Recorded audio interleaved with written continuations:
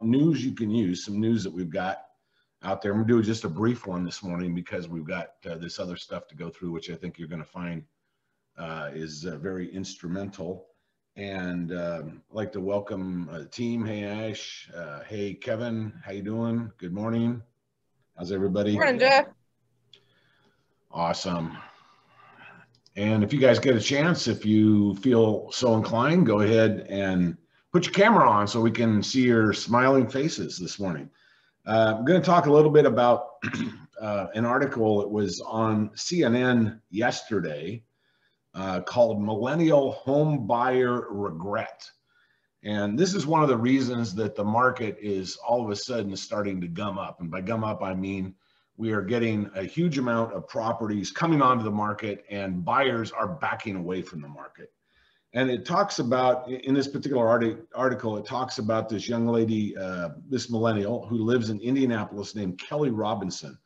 Kelly had decided last fall that she wanted to buy a home. She's lived in an apartment for a number of years, 7 or 8 years, something like that.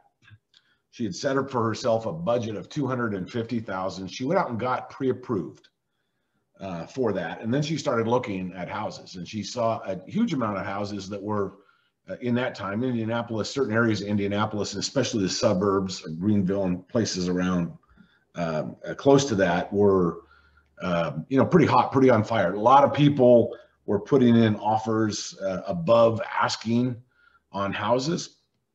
And after doing this for a month or two earlier this year, especially in January and February, she decided to take a knee and sit on the sidelines, no longer wanted to go after that American home ideal of dream of home ownership. She said that she wanted to be happy today. She wanted to buy a house that made her happy today, but she also wanted to be happy a year from now and 10 years from now. And she didn't, although she could make the payments, she wasn't willing to spend $350 for a house that she really had only budgeted $250 for. And so that is kind of anecdotal for what we're seeing all over the country. The home buyers who make up the majority of the home buying public are first-time home buyers. These are folks that haven't bought a home up to now. Typically now in today's day and age, it's millennials. And so, you're seeing a huge amount of people sit on the sidelines waiting for prices to come down. That is having the effect of more houses are sitting on the market for longer periods of time.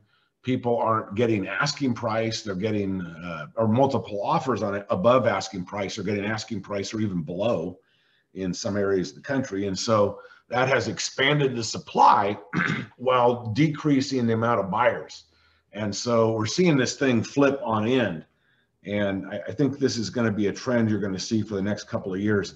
There was actually an article out over the weekend advising first-time homebuyers, in particular millennials, to wait until the end of 2022 in order to buy a home, because with the end of the moratorium on foreclosures and evictions coming up at the end of this month and next month nationally, depending on where you're at, and then also some state things that carry it beyond.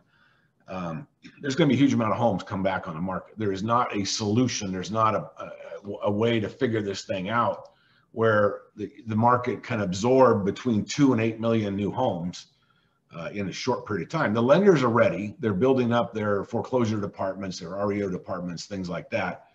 And unfortunately, the government's kicked the can down the road so far that we're going to have this big mass of problem all at one time. So they said that this is not going to be like what happened in 2008, 9, 10, and 11, because they're prepared for it. But yet, because of the government's intervention, sticking their nose into these things, this is going to be a big problem in my estimation. You're going to see a lot of property hit the market. Normally, the market can absorb 500,000 houses a month, something like that. There's over that on the market, well over that on the market now. It was probably 300,000, in January, February, with 3 million buyers. So there would be 10 buyers for every house. Now there's 1 million buyers and 600,000 houses. But when you have 8 million houses flood the market at one time, even if it's over a year, that takes that number from 600,000 to 1.2 million. The buyer pool has shrunk to in half. So then all of a sudden you have entered very rapidly a buyer's market, and it can flip just like this. I saw this thing happen before, but it was based on different things in 2007, 8, 9, and 10, or 8, 9, and 10. I think the results are going to be the same this go round. So long and short of it is, I'd be very cautious. And for the teams that, our teams, our various teams and the teams that I manage, I'm telling these guys, do not buy long positions on rehabable properties. Do not do wholesaling, or if you do wholesaling, figure out quickly how to do seller finance stuff. And if you are a good wholesaler and you have a specific area and you know buyers who are still buying, but my buddies around the country who do rehabbing typically had been running 3 to 4 houses at one time for the last 5 years. Now they're down to 1. They're being very cautious. And some of that is, because of their concern over the economy. Some of it is also because of the cost of inflation on some of the products, and actually the availability of products, lumber and plumbing supplies, metal-based products and things like that. So, people are being more cautious. And if the average rehabber was doing an average of 3 houses at one time before, they're doing 1 now, that also shrinks that pool too. So I'd be very cautious about those things.